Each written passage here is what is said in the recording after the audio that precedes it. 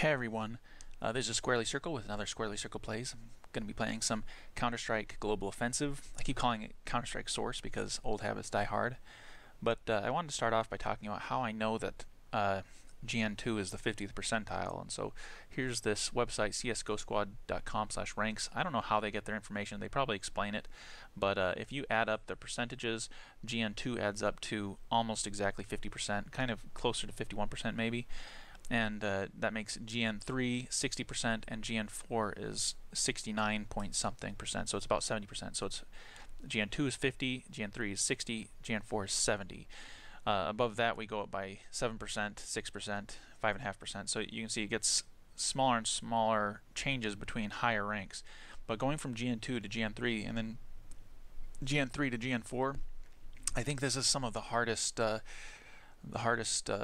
ranks to go up unless you're actually better than all these players. But if you're about where they are and you're just trying to fight your way up, it's going to be really hard, which I think that I am actually in about the 50th percentile.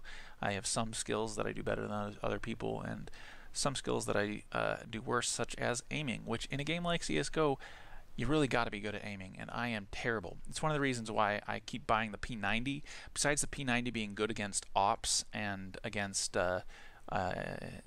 AKs and M4s, which are the most common weapons. Besides that, it also, you want to be close to the person and just light them up. You don't necessarily need to aim perfectly. You just have to be close, which is really easy to aim at somebody who's close. So I go for the P90. I call it the pub scrubber. Most people are very bad at dealing with a P90, and that's why I almost always buy P90. It's also very cheap, so if we win a few rounds, I can buy for my teammates, or I can just save for when we start losing a few rounds. And so you'll see me buying a lot of P90s, and that's why. It's good against ops, it's good against AKs, it's good against M4s, the most common weapons.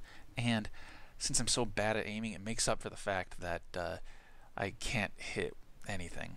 Now, if we're really winning, if it's like 13-3, I'll buy an M4, I'll buy an AK, so that way I get the practice basically, and I get to try and kill people with a real weapon instead of the pub scrubber, which I think is a little bit cheap.